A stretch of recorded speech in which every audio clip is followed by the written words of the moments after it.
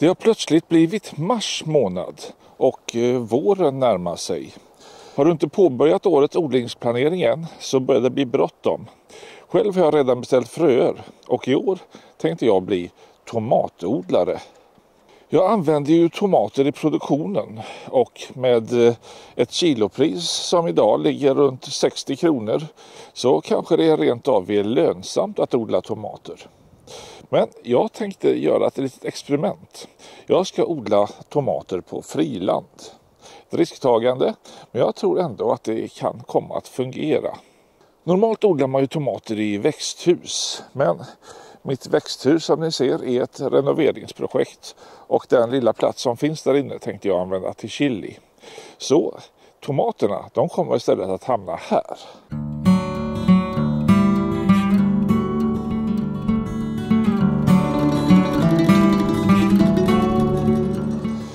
Det här är alltså vad som finns kvar av min äppelodling. Ett par hundra döda träd avgnagda på stammen. Och nu är det alltså tänkt att det ska hända nya grejer här. Du som följer mig, du känner till min äppelodling och dess vedermödor. Jag startade ju på bloggen och visade hur jag förberedde marken. Det var ju skog här en gång i tiden. Jag förberedde marken, satte stolpar, plöjde upp, satte trädplanter och hur sen hjortarna kom och förödde allting. Och för ett par år sedan så gav jag upp den här äppelodlingen. De hade förstört så många gånger, jag hade försökt ympa och rädda det, men den gick inte att rädda längre. Nu har jag kvar kanske 2 träd av 200. Men nu ska det alltså bli tomatodling istället. Jag har beställt fröer för ungefär 700 kronor. Det kanske låter mycket, men jämfört med att sätta en äppelodling så är det en spottstyver. För sådden så tänker jag använda mig av labbet. På höstarna så har jag ju en intensiv produktion här. Men så här år så är det lite lågsäsong. Och då tänkte jag använda labbet för växtförädling. Vilket ger ett antal fördelar.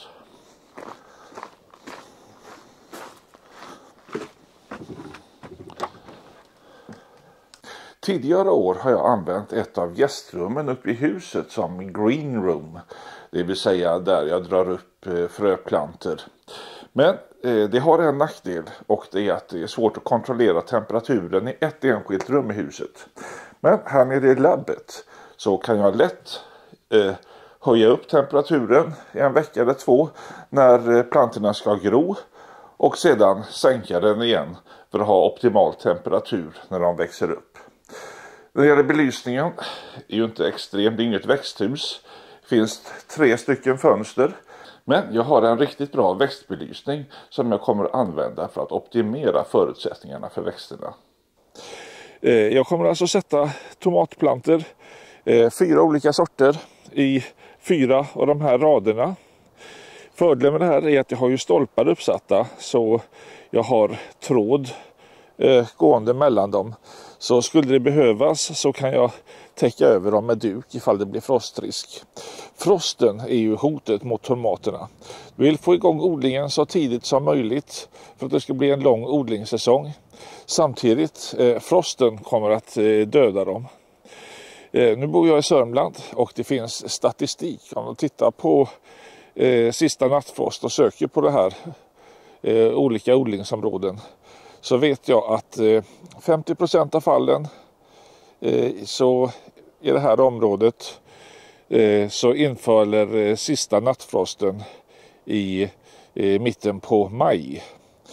Så sätter jag ut plantorna i mitten på maj så har jag en 50% chans att klara mig. Så jag kommer att vänta till slutet på maj.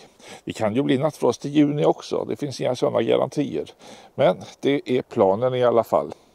Sen får man räkna baklänges från slutet på maj och 7 veckor tidigare.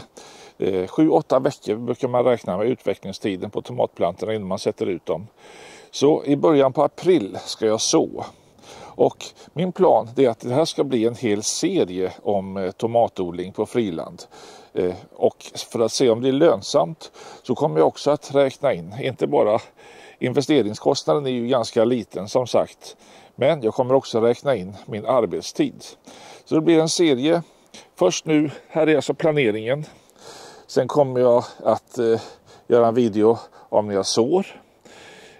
Hur jag förbereder marken. Hur jag planterar ut. Och sedan följa utvecklingen framåt.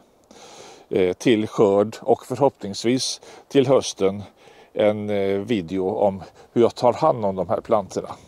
Det är planen i alla fall. Sen vet man inte, det kan hända saker.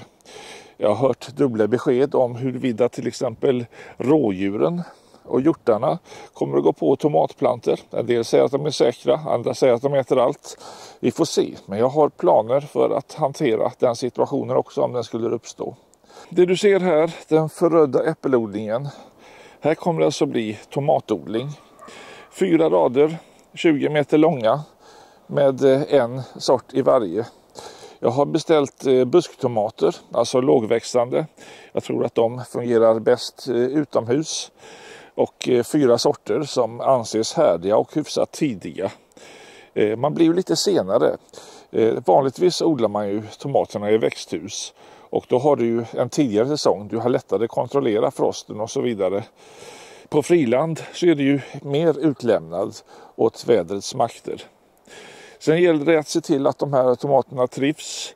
Det ska finnas vatten, det ska finnas näring och skydd mot frosten. Och sen får vi ju se också ifall de blir angripna av stora eller små djur. Det är ju hjortarna respektive bladlöss och så vidare. En annan sak man kan tänka på när det gäller tomater, det är att det är samma släkt som potatis. Så odlar du potatis i närheten så är risken stor att du får potatisbladmögel. Och har du potatis i närheten så kan de gå över på tomatplantorna. Och det kommer jag försöka undvika i det längsta. Nu har jag inte odlat potatis på ett par år så jag tror inte att det kommer att bli ett problem för mig. Är det lönsamt att odla tomater 2023? Det hänger naturligtvis på vilken mängd det blir. Säger man att man får 10 tomater per planta, säger 1 kilo per planta, 200 planter. Det är 200 planter, det är 200 kilo tomater. 60 kronor, det är 12 000 spänn.